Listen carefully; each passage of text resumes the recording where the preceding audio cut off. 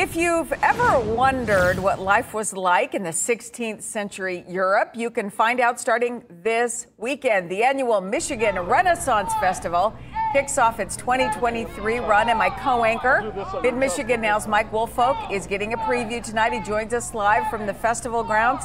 Hi, Mike. Hey there, Stella. Let me tell you something.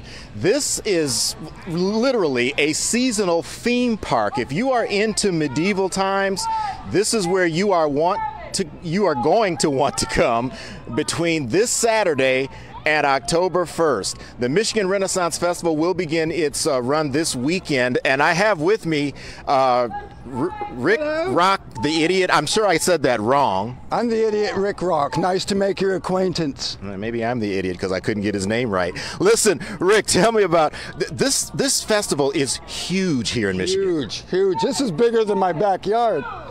I don't really have a backyard, but yeah, this is acres, hundreds of acres. You can get lost here. I have been here the entire year, and I can't wait to find my parents. Hey, listen, tell me very quickly, what should everybody expect when they come out here? What should they expect? They should expect the unexpected, such as